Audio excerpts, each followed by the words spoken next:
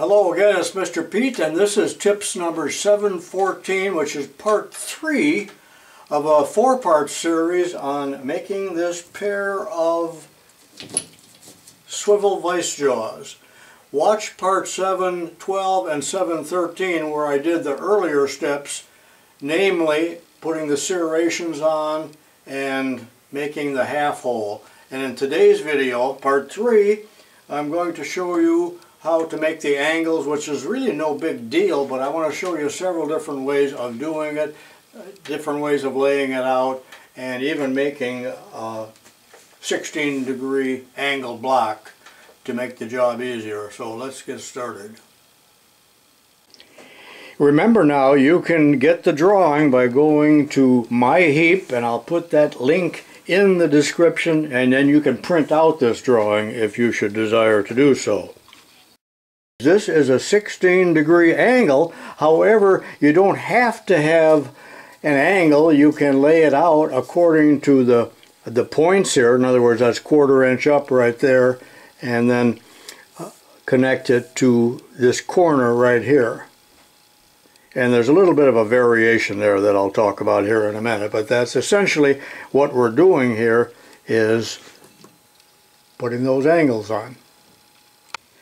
Let me show you how to do it with the protractor. I already have some die on there, and the height gauge is set for 1/4 of an inch,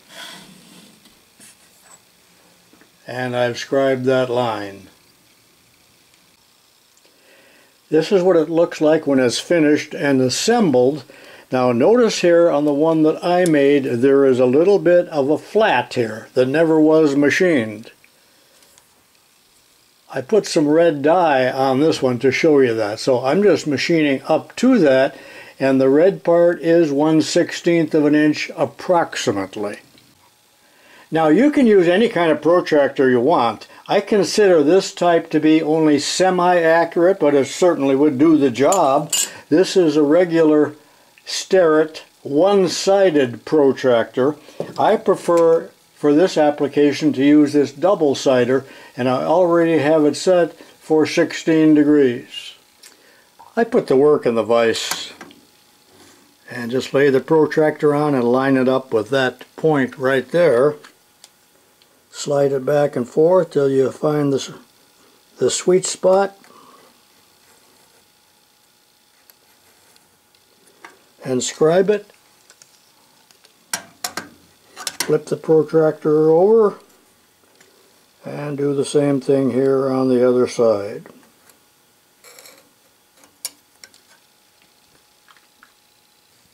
Now, should you decide to lay it out as I just showed you, you're ready to mill. So you can take it, put it into the vice jaws like this, and then I like to take a parallel, I'm using the parallel as a spacer, and then a ruler blade, and adjust the work so it's right on the mark. And you can use a hammer for that until the layout line is perfectly parallel with the blade. And then you're ready to mill that side. And if you watch the video where I made this hammerhead, really that's the way I laid it out and set it up in the shaper. And that's a very easy way for students to understand and be able to do it pretty much accurately and as a no-brainer.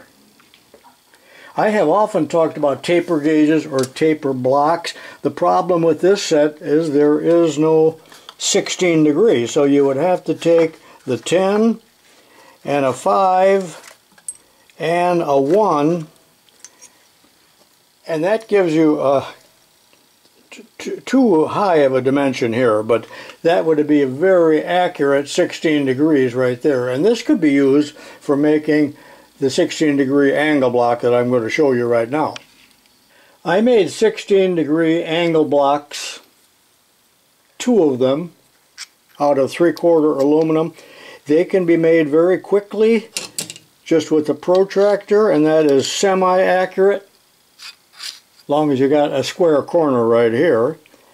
And I'll show you a couple other ways to do it with these angle blocks and with a sine bar that would be even more accurate, but I'm probably beating a dead dog here, or is it a horse?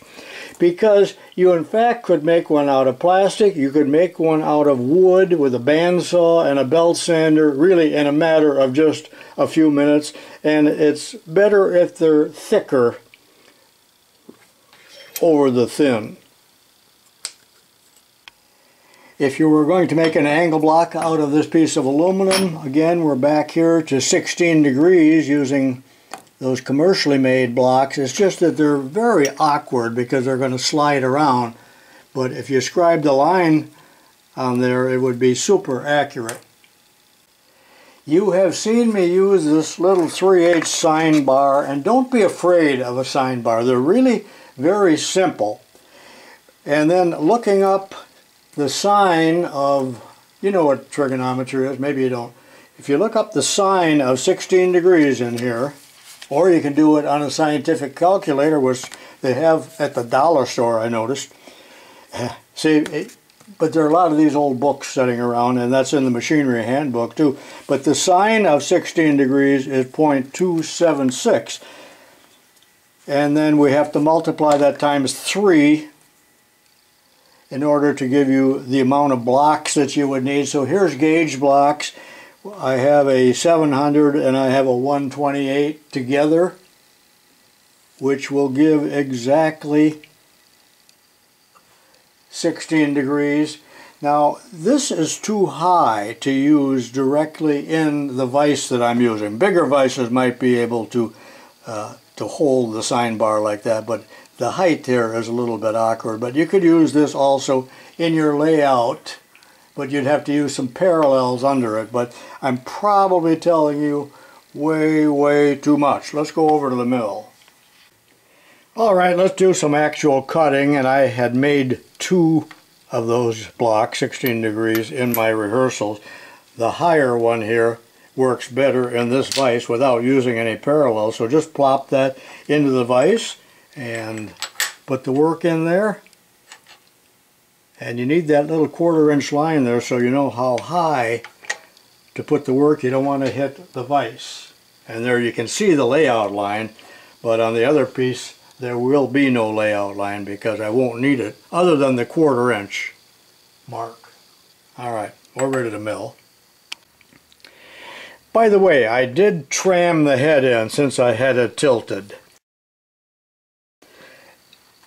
I'm using a 3 insert 1 3/4 cutting head here, and I'm ready to go. The vise is tightened down. Wear your safety glasses, and the chips really fly with this type of cutter.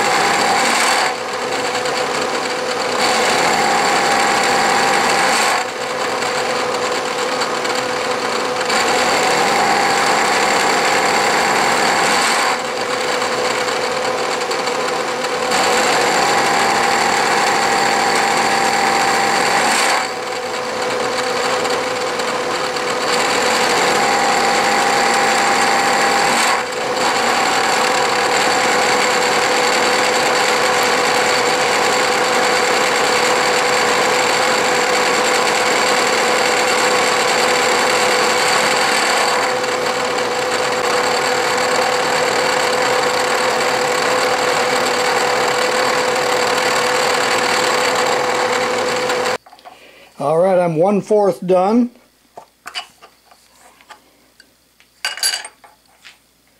And you can see that I left that little bit of a 1/16 inch flat spot right there.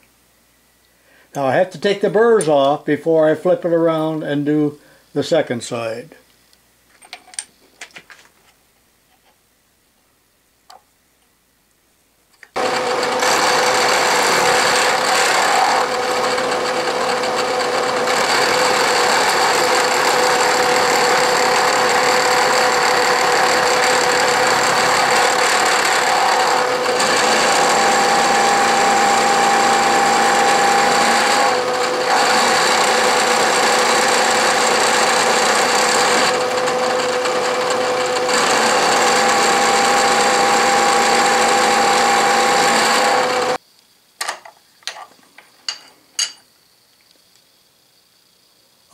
one down and one to go. And this, of course, I will do off camera. See you in a minute.